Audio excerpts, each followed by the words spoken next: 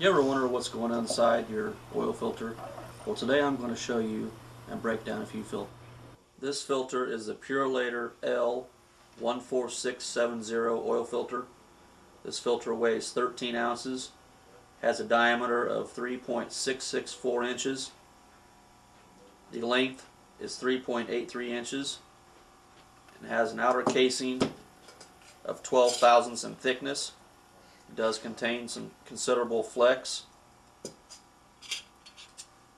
It does have a metal leaf spring. The filter element itself is a paper cellulose.